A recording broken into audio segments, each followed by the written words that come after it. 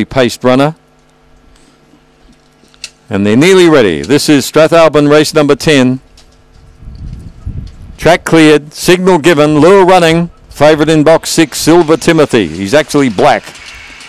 They're ready to go. They're off. And Silver Timothy was near last on settling down, showing good speed. Debonair Lass, as expected, shows out. Desert Missile goes with it early. In third now, Silver Timothy's made really good ground, and he's angling for the rails run, and he's getting it. There's one gone down there. That was Desert Missile. It's fallen for the second time in a row. Debonair Lass leads Silver Timothy, running on strongly Alan Jono. Debonair Lass holds on, beats Silver Timothy. In third place then, Alan Jono. They're followed back behind them by Dinky Man, who's making good ground late, half a mil. They're followed further back by Assertive Fury, and after falling, Desert Missile was last. It was in the race good and proper when it went down. 5-6-2-3. 5-6-2-3 are official. The winner 5, Debonair Lass.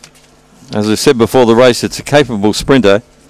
A Blue Bitch by Dashing Corsair from Tricky Pam, January 15. Raced by G&M Pigeon, trained by Gary Pigeon. And we have rain. We have precipitation. Debonair Lass the winner. Second, number 6, Silver Timothy. Third, 2, Alan Jono. And number 3, half a mil is fourth. A length by length are the margins.